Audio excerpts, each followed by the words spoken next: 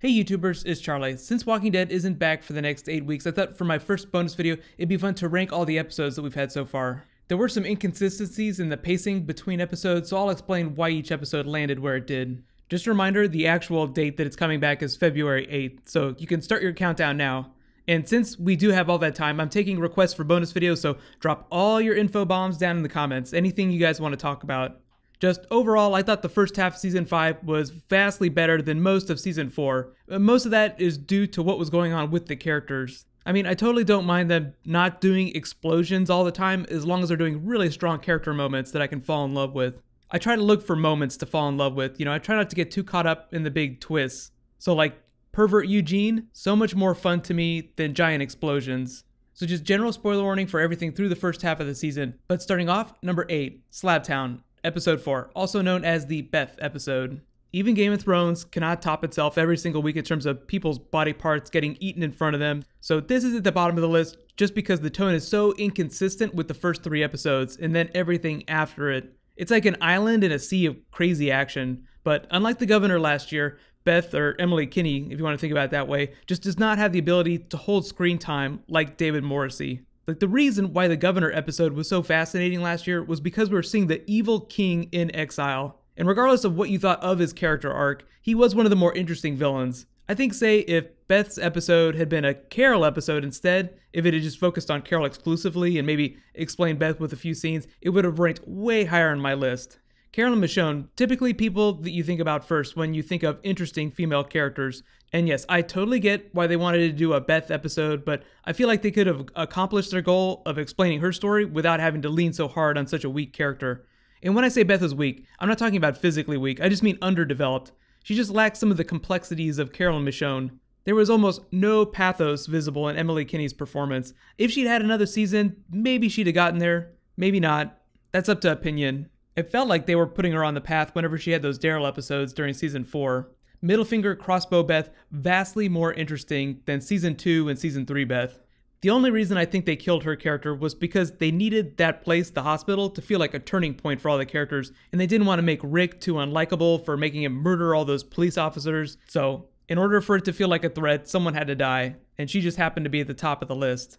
Just as a side tangent though, I don't think that the Governor or Shane, for that matter, would have gone to the hospital to rescue her in the first place. Although Andrew Lincoln did speculate that if Shane had led the group, like if he survived instead of Rick, then they probably would have had a much smaller group, just because Shane was so willing to sacrifice people. Number 7, Strangers, episode 2, also known as the Gabriel episode.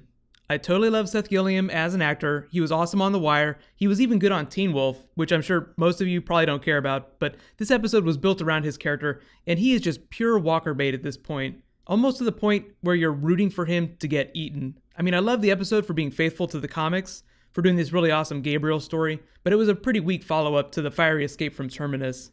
I do give it high marks for being so faithful to the comics.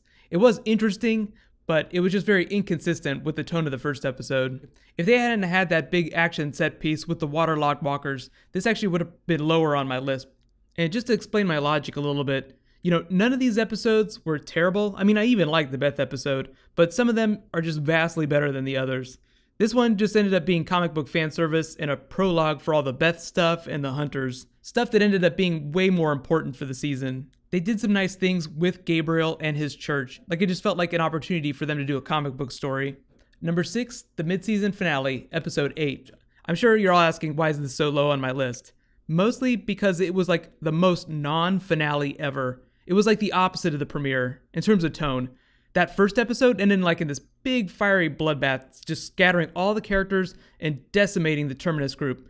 Metaphorically, it was like watching a lion roar out loud for 44 minutes until Morgan came out at the end and cracked his whip. They just set the bar way too high for themselves. You just cannot follow that act with anything that's going to feel bigger unless you roll out the Saviors and Negan, and it's way too early for that. Plus, you have to consider that budgets for premieres usually way higher just because they want to pull in as many new viewers as possible. Blowing up all the evil termites, just a huge win for all the characters. Big victory moment. The ending of episode 8, like the ending of the mid-season finale, definitely not a big win for anyone.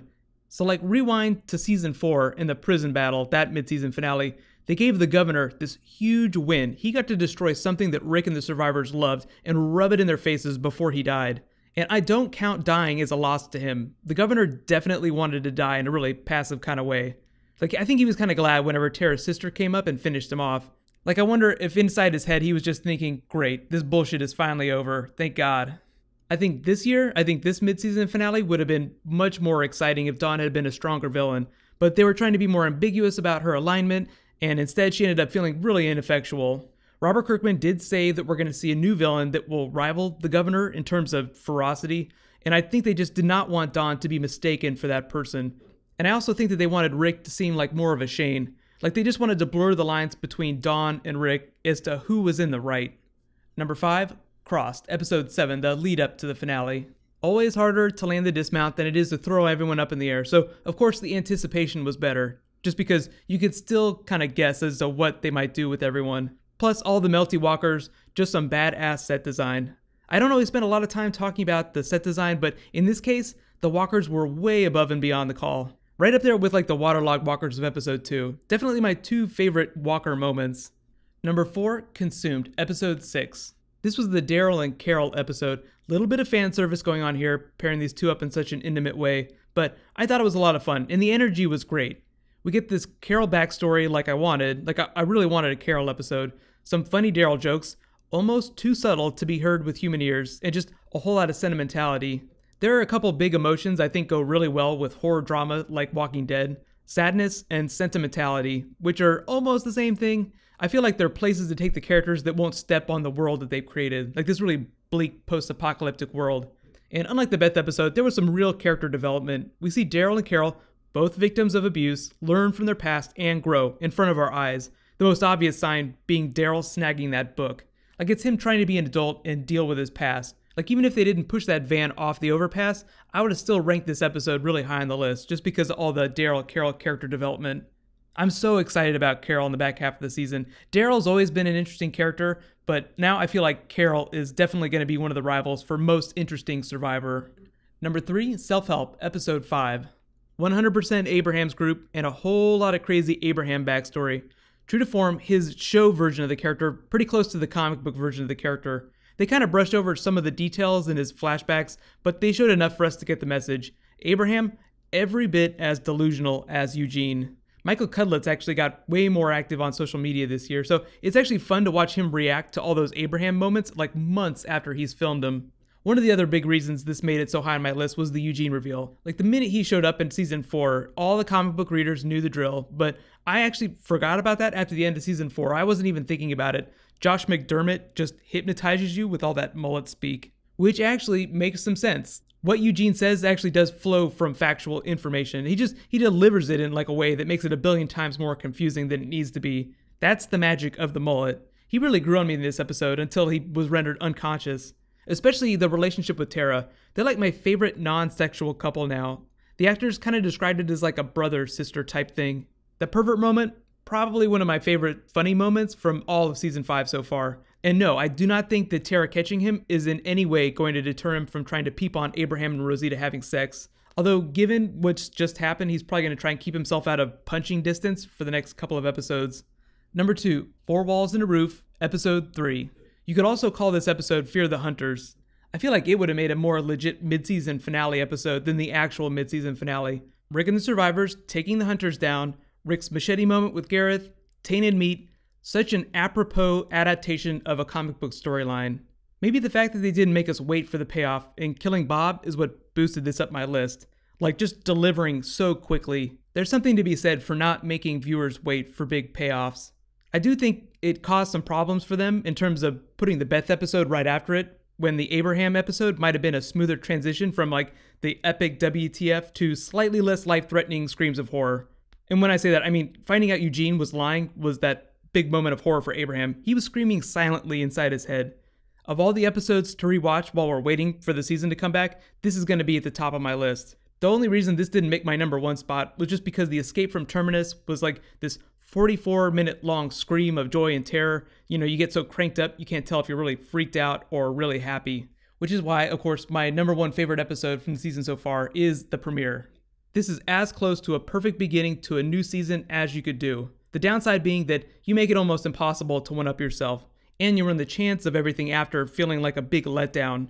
Thankfully, we got Fear the Hunters, Team Daryl and Carol, and Eugene versus Abraham. They spent all this time teasing Terminus last year, 8 episodes building to something, and then kaboom, they just blew it up right after they got there. Of all the ways the writers have jerked us around on the show, this was one of the best.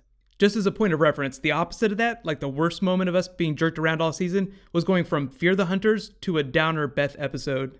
Let me know though, what was your favorite episode from the first half of the season, and how do you think like the mid-season premiere episode 9 is going to stack up against season 4's episode 9? If you remember, episode 9 from season 4 was the episode where Carl confronts the unconscious Rick for all of his failures.